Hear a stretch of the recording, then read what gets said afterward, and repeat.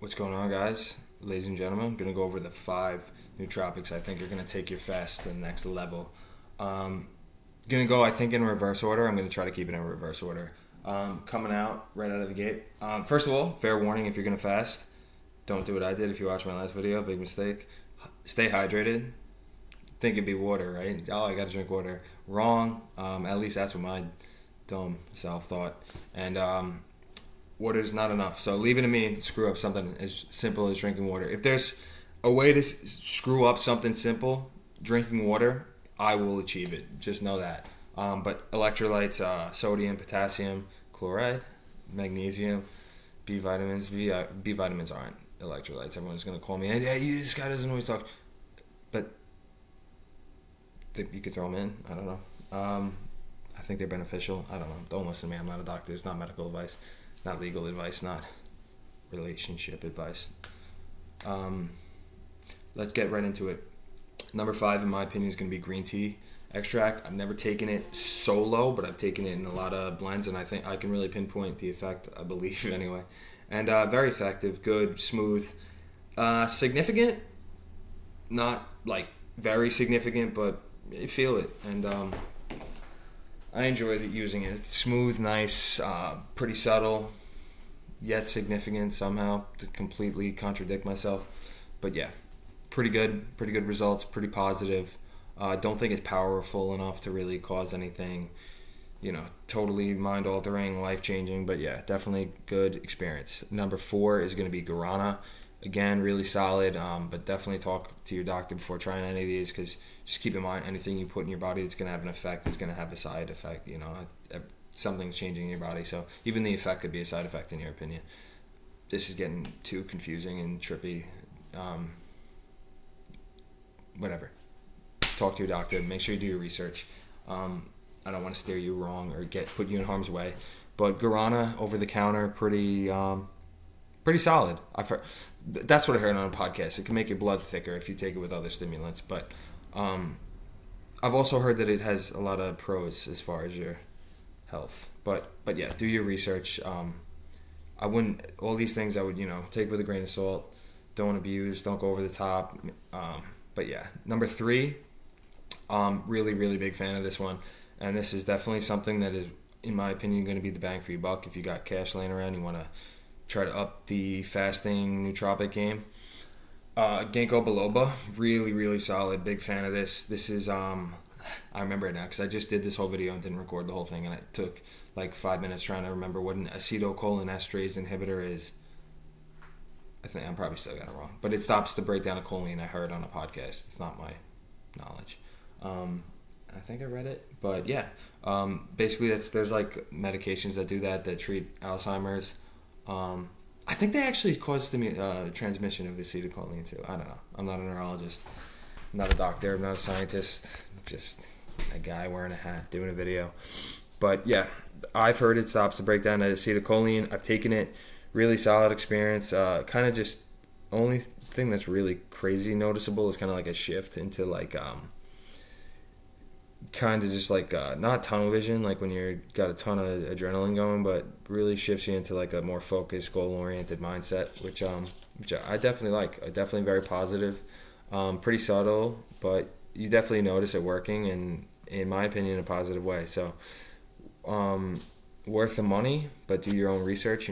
People have had negative side effects with everything. So like stuff as simple as caffeine, melatonin.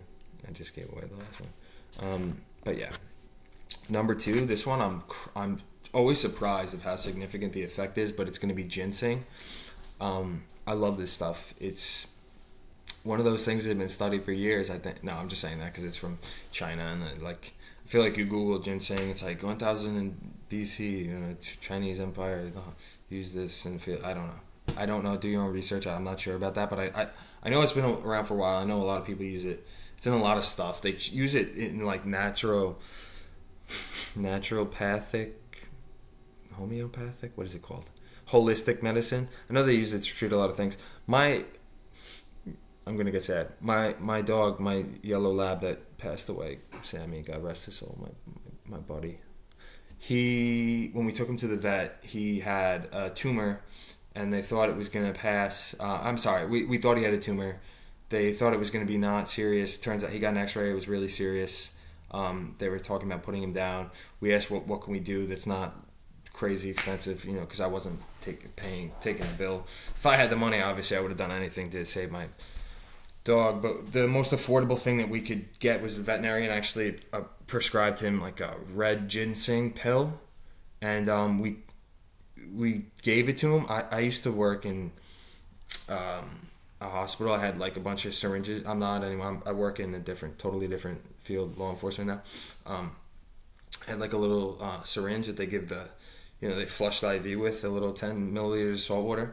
I crushed the ginseng, put it up, and shot it in his mouth. He actually ended up it really, really changed the game. Like another 2 days, we had him, and he was in a lot less discomfort and felt definitely like really, really helped. And it's a natural thing, ginseng. But I take it. I really, really like how the effect of it. Been taking it on and off for a bit, but I really like it. It's not crazy noticeable, but it's definitely noticeable. It's significant, but it's not like crazy, like a totally runs up and smacks you on the behind. But it's definitely something.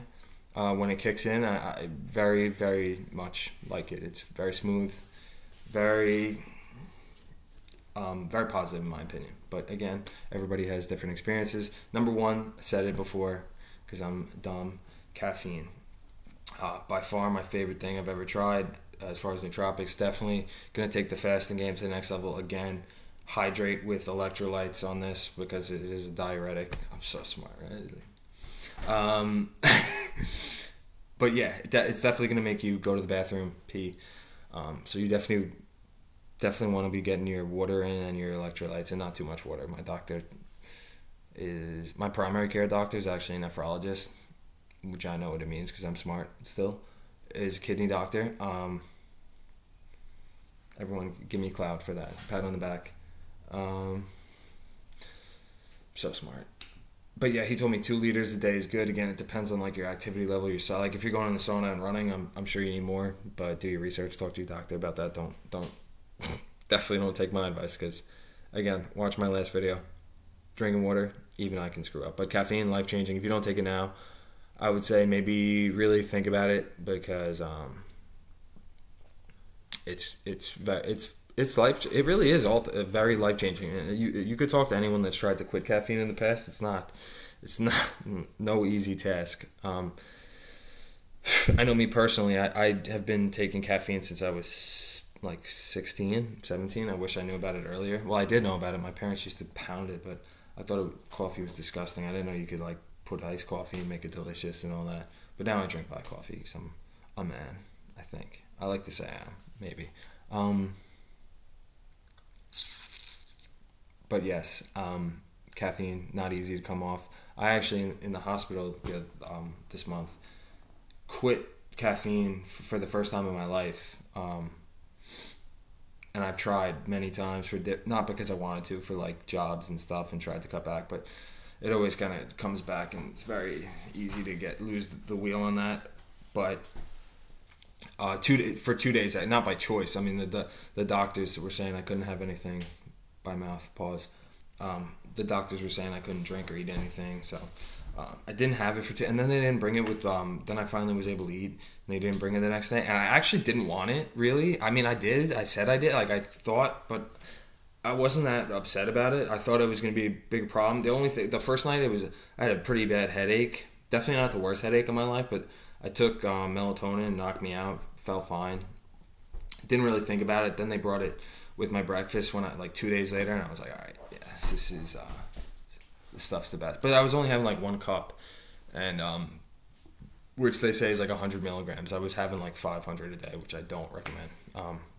Prior to that, but withdrawal was pretty nuts. But I mean, pretty not that bad. But I think if I tried to do it like while I was working and like a normal day, it was only because I was just laying in bed, so I didn't really like. I was just sleeping on my laptop and trying to read and like study, and so. But anyway, that's off topic. So caffeine, definitely be careful if you haven't tried it.